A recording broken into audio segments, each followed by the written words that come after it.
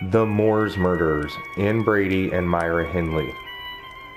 The Moores murderers in Brady and Myra Hindley's bizarre and deviant sexual relationship drove them to torture and murder defenseless children for pleasure in a case that appalled the world. When 19-year-old Myra Hindley met Ian Brady in January 1961, he was already deeply disturbed. He was 21 years old and worked as a stock clerk at Millwards, a chemical company in Manchester, but his mind was full of sadistic fantasies. He had a collection of Nazi memorabilia and recordings of Nazi rallies. During his lunch hour, he read Mein Kampf and studied German grammar. He believed in the rightness of the Nazi cause and regretted only that he could not join in its sadistic excesses. Myra Hindley had problems of her own. When she was 15, her boyfriend had died. She could not sleep for days afterward and eventually turned to the Catholic Church for consolation. She was known as a loner and a daydreamer, although at school it was noted that she was tough, aggressive, and rather masculine, enjoying contact sports and judo. But that hardly made her suited to working life in 1950s Britain.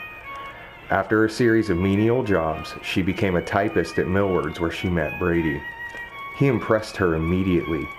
She considered most of the men she knew immature. But Brady was well dressed and rode a motorcycle. Everything about him fascinated her. Ian wore a black shirt today and looked smashing. I love him, she confided to her diary. For nearly a year, Brady took no notice of her. The pig, he didn't even look at me today, she wrote more than once. Finally, in December 1961, he asked her out. Eureka, her diary says. Today we have our first date. We are going to the movies. The film was Judgment at Nuremberg. Soon Hindley had surrendered her virginity to Brady. She was madly in love with him and was writing schoolgirlishly, I hope Ian and I love each other all our lives and get married and are happily ever after. But their relationship was far more complex than that. Hindley was Brady's love slave. He talked to her of sexual perversions and lent her books on Nazi atrocities. They took pornographic photographs of each other and kept them in a scrapbook. Some showed the wheels from a whip across her buttocks. Hindley gave up babysitting and going to church. Within 6 months, Brady had moved in with Hindley, who lived with her dog in her grandmother's house on the outskirts of Manchester. A frail woman, Hindley's grandmother spent most of her time in bed, giving them the run of the place. Brady persuaded Hindley to bleach her hair Teutonic blonde and dressed her in leather skirts and high-heeled boots. He called her Myra Hess, or Hessie, after sadistic concentration camp guard Irma Gries. Hindley became hard and cruel, doing anything Brady asked. She did not even balk at procuring children for him to abuse, torture, and kill. The first victim was 16-year-old Pauline Reed, who disappeared on her way to a dance on July 12, 1963. Somehow, they managed to persuade her to walk up to the nearby Saddleworth Moor, an isolated windswept part of the Peak District National Park, where they killed and buried her in a shallow grave. 4 months later, Hindley rented a car and abducted 12-year-old John Kilbride. When she returned the car, it was covered in peaty mud from the moors. Brady and Hindley laughed when they read about the massive police operation to find the missing boy. In May 1964, Hindley bought a car of her own, a white minivan. The following month, 12-year-old Keith Bennett went missing. He, too, was buried on Saddleworth Moor. At Brady's behest, Hindley joined a local gun club and bought pistols for them both. They would go up to the moors for practice. While they were there, they would visit the graves of their victims and photograph each other kneeling on them. On December 26, 1964, they abducted 10-year-old Leslie Ann Downey. This time, they were determined to hurt their defenseless victim as much as possible. They forced her to pose nude for pornographic photographs, then they tortured her, recording her screams before strangling her and burying her with the others on Saddleworth Moor. Even this did not satisfy the depraved Brady. He wanted to extend his evil empire. He aimed to recruit Myra's teenage brother-in-law, David Smith. Brady began to systematically corrupt Smith. He showed the youth his guns and talked to him about robbing a bank. He lent him books about the Marquis de Sade and got him to copy out quotations, "Murder is a hobby and a supreme pleasure. And people are like maggots, small, blind, worthless fish bait," Smith wrote in an exercise book under Brady's guidance. Brady believed he could lure anyone into his world of brutality and murder. He bragged to Smith about the murders he had already committed, saying he had photographs to prove it. They were drinking at the time, and Smith thought Brady was joking. Brady decided to prove what he was saying and ensnare Smith into his vicious schemes by making him a party to murder. On October 6, 1965, Brady and Hindley picked up 17-year-old homosexual Edward Evans in a pub in Manchester and took him home. Smith had been invited to visit around midnight. He was in the kitchen when he heard a cry from the next room. Then Hindley called to Smith, "Help him, Dave!" Smith rushed into the living room to find Evans in a chair with Brady on top of him. Brady had an axe in his hands and was smashing it down onto the boy's head. He hit him again and again, at least 14 times. "That's it. It's the messiest," Brady said with some satisfaction. "Usually it only takes one blow." He handed the axe to the dumbstruck Smith.